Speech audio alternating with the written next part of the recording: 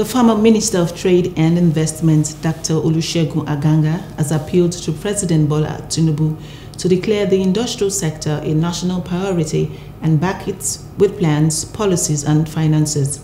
Aganga, who delivered a lecture at the 3rd Adeola Odutola Lecture and Presidential Luncheon, said industry multiplies national wealth, creates jobs and is critical for exchange rate and balance of payment management.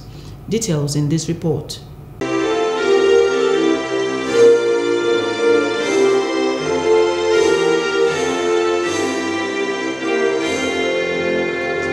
Captains of industries, organized private sector, the United Nations Industrial Organization (UNIDO), and the federal government, among others, have converged on this whole. The key theme here is setting the agenda for competitive manufacturing under the AFCFTA, what Nigeria needs to know. Otumba Francis Meshoye is the president of the Manufacturers Association of Nigeria, MEN. He hits the ground running by lamenting the slow rate of industrialization in Nigeria and the challenges affecting the performance of manufacturers. Other speakers believe that the AFCFTA can be achieved if stakeholders address the challenges affecting the nations. We need to develop the right strategies and concerted efforts to position our economy as the #1 manufacturing hub of the African economy. Evidences from several parts of the world, including China, United States, Japan, Germany, South Korea, have shown the importance of manufacturing sector in building a resilient economy. The AFCFTA is not just an agreement. It is a platform for collaboration, even beyond the walls of Nigeria.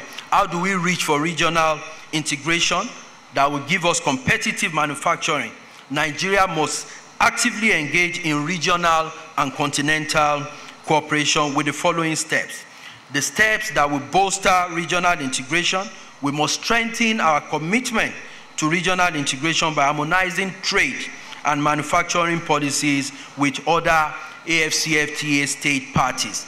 This is why we have continued to prioritize the critical infrastructure and the implementation of policies and strategies aimed at improving the ease of doing business and strengthening the productive capacity of MSMEs across all sectors. The former Minister of Trade and Investment, Dr. Olusegun Aganga, takes to the stage.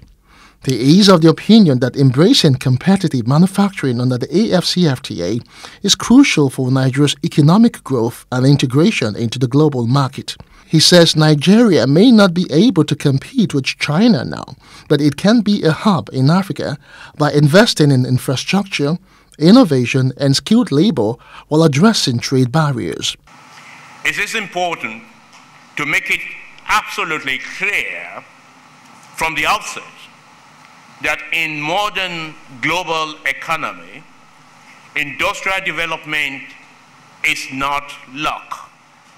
Industrial development does not happen by accident. It is a nation's choice. Countries must therefore have an intentional, precise and intense approach to nurturing and expanding industrial activities. In all, the experts say to become a prosperous nation with a strong naira and reclaim its position as a jewel of Africa, Nigeria must industrialize. Hello, hope you enjoyed the news. Please do subscribe to our YouTube channel and don't forget to hit the notification button so you get notified about fresh news updates.